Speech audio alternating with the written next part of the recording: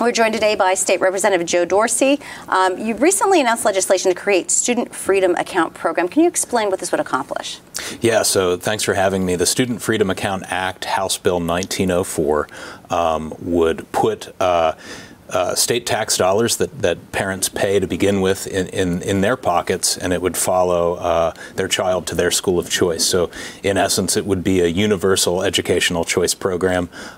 These exist across the country. Arizona was probably the progenitor when it comes to ESAs, or education savings accounts. Florida has one. West Virginia has been a forerunner as well. So, and you know, we've flirted in Pennsylvania before with school choice. You know, of course, the EITC and OSTC scholarships. Those are all great. You know, I always like to say all of the above when it comes to school choice. I love it. And then, of course, with the Lifeline scholarships that we almost passed this year. But this is, to differentiate, House Bill 1904 is a universal for all children school choice program. So how would the per student dollar amount be determined? Yeah, so there would be a calculation. So within my bill, the calculation is the income for the district on an aggregate in the state, the school district, divided by the ADM, or the average daily membership, and this is in an aggregate sense. And that breaks down to about $7,000 or $8,000 per student in Pennsylvania. We spend about $21,300 per student in Pennsylvania, which is, I believe, in the top 5 in the country. In fact, I was just talking with a school choice advocate in Texas yesterday, and they spend $11,000. So we're, you know, about $10,000 more than the Lone Star State in per pupil spending.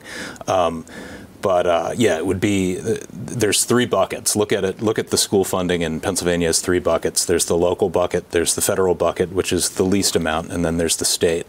And the state portion, which is the only portion that I can control and other legislators, comes out to about 1/3. And mathematically, that's about 1/3 of that $21,000 pot, so about $7,000 per student.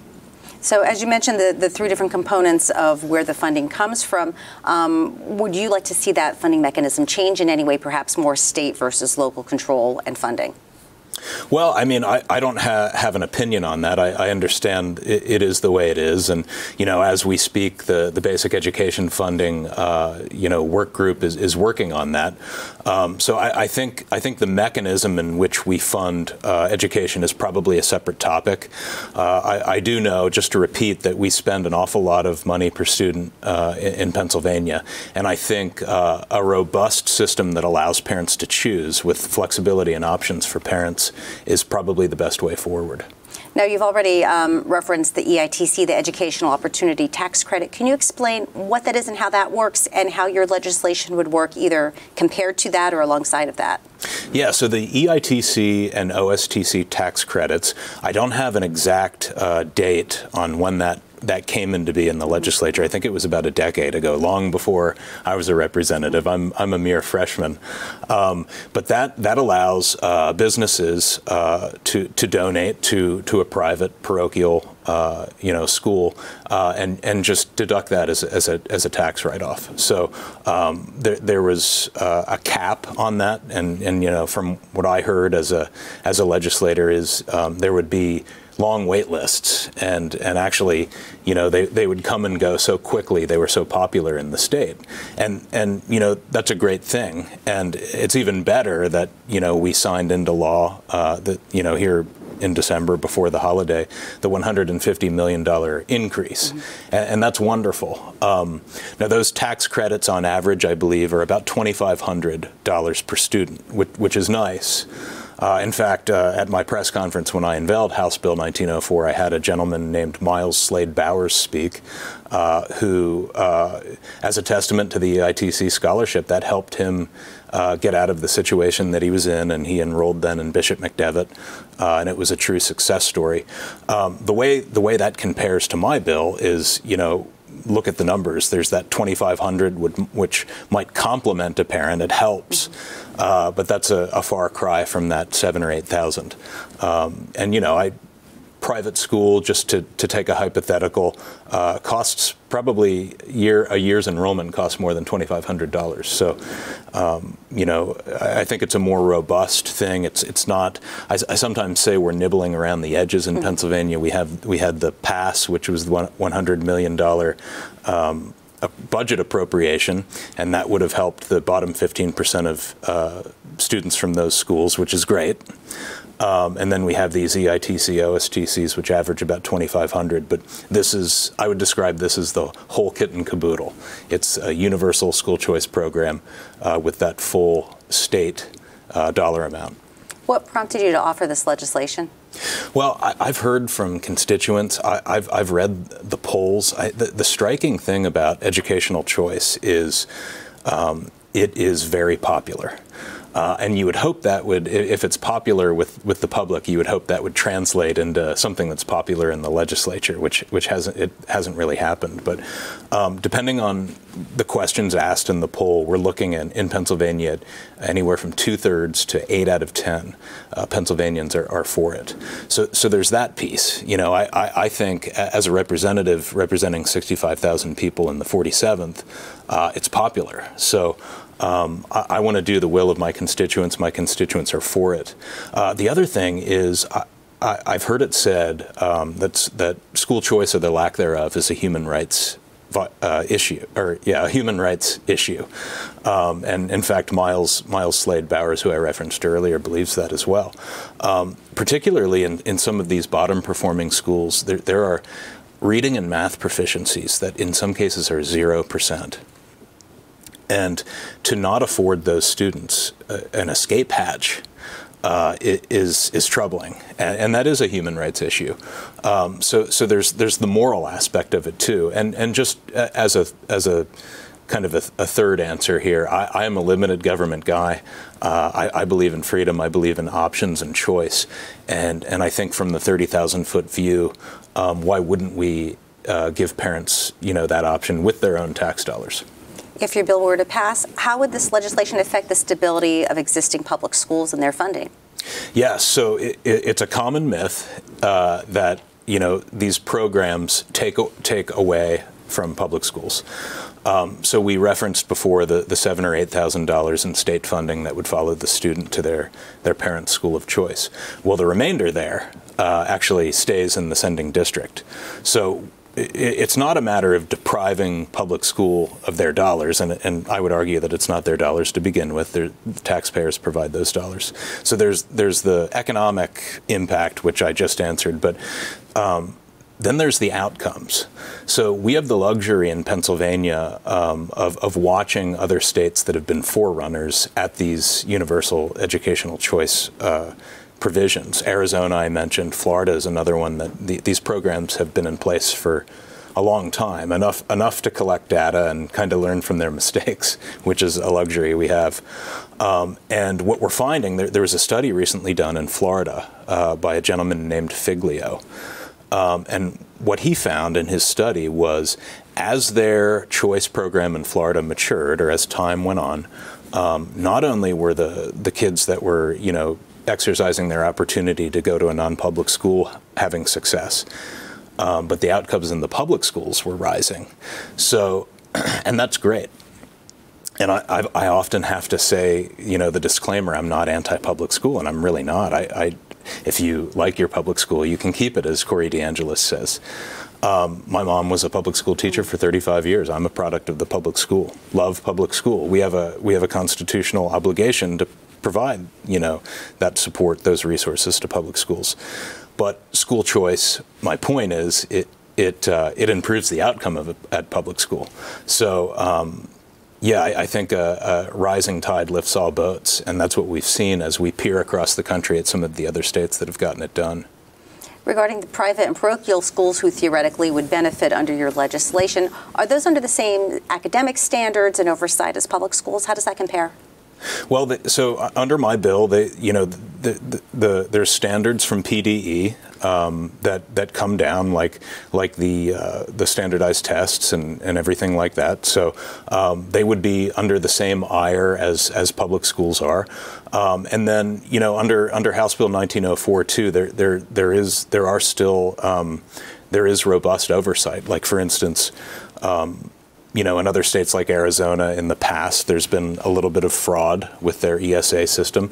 Well, we've worked into my bill a way for the Auditor General, if there's probable cause, to look at maybe someone who's defrauding the system.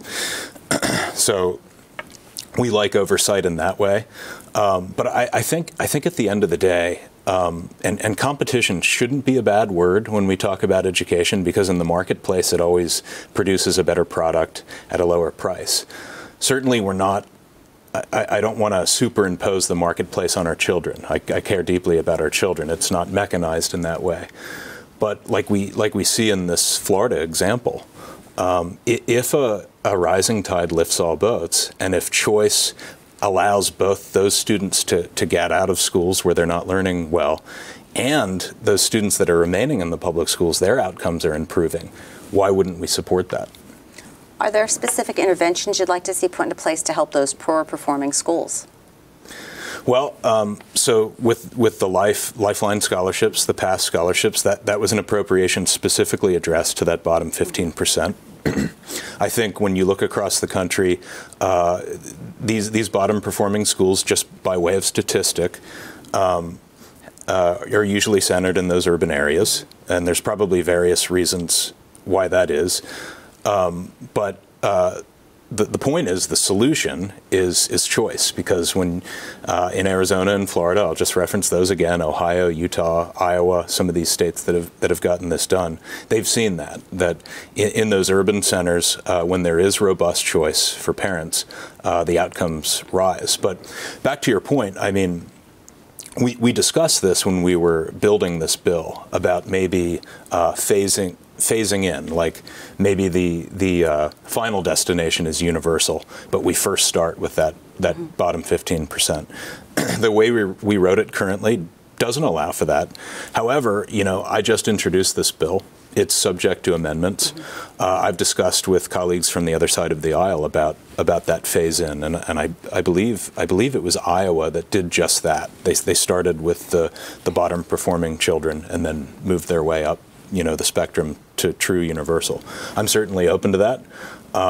That's not the way it's currently written, but you know, passing a law is a long process. There's an amendment process both in the House and the Senate, and I'm certainly open to that, and we'll work on that if that's the consensus. Well, as you're talking about your proposal currently being a universal program and, you know, being open to considering phasing it in, by comparison, for the EITC, there's a finite amount of money dedicated to that each year. How is that determined who gets access to those funds?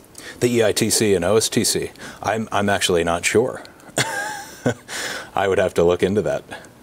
Well, we were talking about the poor performing schools. What would you like to see put into place to incentivize them to want to improve their performance? Geez, good question. I mean, I'll just hearken back to this. We know from the data, and we know from some of these states that have gotten this done, that choice is actually the mechanism to do that. Competition will bring a little bit of incentive for schools that are doing poorly to quote unquote get their act together. But the point of the matter is parents know how their kids learn. So if they have that choice, excuse me, and they have that money to follow their student, that would give them the freedom to send their child to the school of their choice, they will just naturally send their kid to the institution or the hybrid school or the pod or whatever it might be that addresses that need, that addresses that mode of learning. So I mean, I think the incentive is choice. I think the solution is choice. And like I said, I'm for all of the above. I was a supporter of Lifeline and PASS. I was clapping when we got the EITC scholarship expansion. I think I think generally speaking, we're looking at education the way we looked at education in the 40s.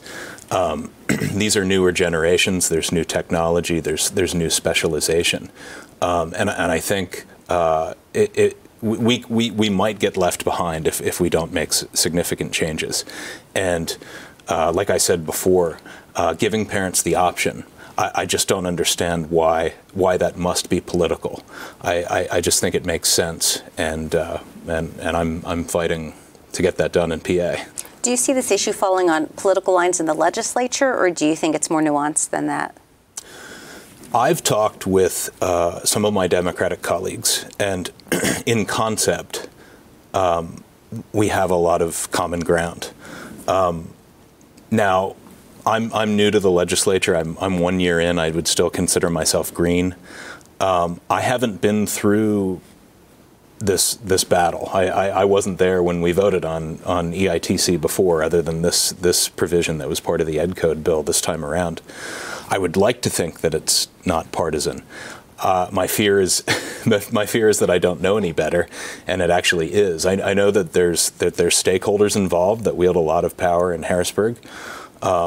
But you know, I'll say this: these areas, these urban areas, where you know, where we're finding a lot of these bottom 15% performance schools, a lot of those areas are represented by Democrats.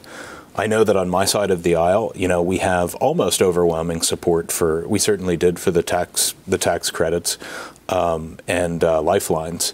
Universal, I'm not sure where we are. We're still working on that to see where everybody in my caucus is. I would hope that the people that represent the very people that would benefit the most from something like House Bill 1904 would be able to get on board, because I personally don't view it as a political matter. You know, we're talking about educational choice. We're talking about the future. You know, we spend a prolific amount of money on public education in Pennsylvania. Like I said before, $21,300 per student. The governor was touting his historic investment in public education this past budget cycle. That's fine, but we got to see that translate to results. And when you look at the national NAEP scores, those are not very good. The standardized tests in Pennsylvania aren't very good. Not many kids, you know, not a majority of kids are reading on grade level at the third grade level. So funding public schools, fine. But we also want to see a return on investment as legislators who it's incumbent upon me to protect my taxpayers. And it's also incumbent upon me to give the students of my district and in Pennsylvania the best opportunity possible. You had noted that your mom was a longtime educator, excuse me. She was a longtime educator. How did that influence your views on Pennsylvania's particularly public school system?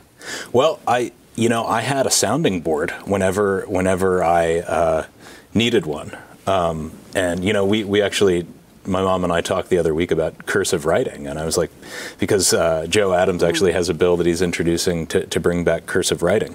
You know, it helps with brain development. There's all sorts of reasons that cursive writing works, but I wouldn't know that unless I checked in with her, because she had an answer. But it's always good. It's always good to get a variety of perspectives, and it's been helpful to use my mom as a resource on this process, because unfortunately, this side or the school choice movement is sometimes labeled as anti-teacher. And I'm certainly not against teachers. That's a moniker that I reject. But to bring my mom into the fold and to ask her and other teachers that I know that are in my circle, it's always great to get that perspective, because they're the boots on the ground. They're the ones teaching our students and preparing our next generation. Last year, the Commonwealth Court determined that Pennsylvania underfunds its public school system. If more money is able to be put toward public school, will that solve the problem, or are there other factors at play? I don't think more money is necessarily the solution to the problem. We've always historically funded our public schools. This past budget cycle, as I mentioned before, with Shapiro's proclamation, made astronomical improvements or additions to the public education budget. Meanwhile, you have this trend that started well before COVID of public school enrollment dropping. So if more money were the solution, we would have kids that are much more prepared for college. We would have test scores that were through the roof. We would have kids just ready, able to read at grade level more than the percentage that it is, which is low. But back to the Commonwealth Court's decision, something that we shouldn't miss in that court opinion from the judge was they gave latitude to the legislature. Yes, we have a constitutional amendment to fund public schools. That's what it says in the Constitution. It's enshrined. We have that obligation as a legislature to see that through, so long as it is in our Constitution. But that court opinion gave the legislature latitude to come up with a solution. I would argue that the solution is choice. And they're not mutually exclusive, funding public schools and offering parents choice. We can offer parents choice through House Bill 1904, but like we've discussed already, continue to fund public schools and give resources to public schools. It's not one or the other. It's most definitely both. The Basic Education Funding Commission has been holding a series of hearings over the fall, and they just met in January again to reveal their data. What do you hope to come out of that, and how do you foresee perhaps the education funding formula changing in the future?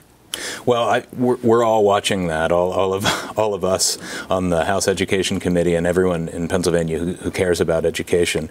Their findings will come out shortly. What I hope it's not is a Republican version and a Democrat version. I would want some common sense, common themes that myself as a legislator, my friends from across the aisle can come together and come up with something constructive. So I hope it's that and not like a partisan situation. But I would estimate that more money is probably on the on the docket, and we've discussed in plenty of detail today that I'm not convinced that's the solution to the problem. But we'll see what it yields. Can you explain briefly what the hold harmless provision is and how your legislation could perhaps sit alongside the hold harmless provision? So I don't think my legislation would affect hold harmless, but hold harmless is basically the concept that a district, no matter if they're bleeding students or gaining students, cannot go backwards in education funding. Now that doesn't seem to be a just system, because my former remark about school districts bleeding students. Well, if you have far less students and you're getting more and more money each year, that doesn't seem very equitable. So on the contrary, you have districts across the Commonwealth, particularly South Central Pennsylvania seems to be one of the areas that's growing. On a net, we're losing people as Pennsylvania. Last year, I believe it was 40,000. This year, it was 10,000. But that's what hold harmless is, and I think that's one of the injustices that I would hope the Basic Education Funding Commission would address. Where's your bill in the legislative process? My bill has been referred to the Education Committee, of which I'm a member, and I'll have to have a conversation with Chairman Chairman Schweier to get you an answer on where it is in the process. Like I said, I hope it's not viewed as a partisan thing. I will continue to diligently lobby for it, and we'll see what happens. Former State Representative Andrew Lewis offered similar legislation in 2021. What makes you hopeful that your bill might be a little bit more successful this time around? Well, and Andrew's a good friend of mine, and he was integral in the drafting of my bill. I think there's never been a time with better momentum as it relates to educational choice. I mentioned Florida and Arizona. Since since those two forerunners, we've had other states. Tennessee is currently very close to passing educational choice. Texas, there's a very fiery debate in the Texas House, and they came very close to a universal plan in November, and it seemed to be like an 11th hour thing that shot it down. North Carolina, just this past year, passed educational choice. Ohio, another neighbor to our west, recently expanded their choice programs. So I think, yes, it polls well. Yes, it's popular. Yes, the results are good. But I think the eyes of the nation are kind of seeing these programs unfold in some of, and you know, North Carolina, Ohio, they're bellwether political states. Why can't it happen in Pennsylvania? So I think that's the distinction between a measure like Andrew's from a couple sessions ago and my measure now. I think time, in short, time is on our side. A few weeks from now, Governor Josh Shapiro will be making his budget address in February. Last time around, the budget was at an impasse, in part due to disagreement over the PASS scholarship program, which has been somewhat compared to vouchers. Do you anticipate that issue will come up again in this budget? I would hope it would. You know, I took the governor on his word last time. You know, it's not just something that he vowed in that last year's address, but he campaigned on it. And you know, I think we were quite close to getting it considered in the House. And I think if it's considered in the House, if it's considered in Education Committee and in the House, if it's actually brought up, it passes. I think the only obstacle was Democrat leadership holding that up. So I hope that it does. I'm not privy to a lot of those conversations as a Green legislator myself, but we'll see. I'm hopeful. Lawmakers are not scheduled to come into regular voting session until mid-March. What will you do between now and then to help forward this initiative? Well, I'm making a lot of phone calls to see where some of my colleagues are. I'm writing a lot. I've been very active with writing op-eds, gathering stakeholders that are willing to phone representatives and write representatives, and we'll just try to keep this fight in front of people and explain what school choice is. You know, of course, to us, it's something that we've heard plenty of times, but to people who aren't as engaged, I think it takes some explanation sometimes, some education as to what exactly we're talking about. And on each of those points, I'll continue to move forward. Representative Joe Dorsey, thank you for joining us today. Thank you.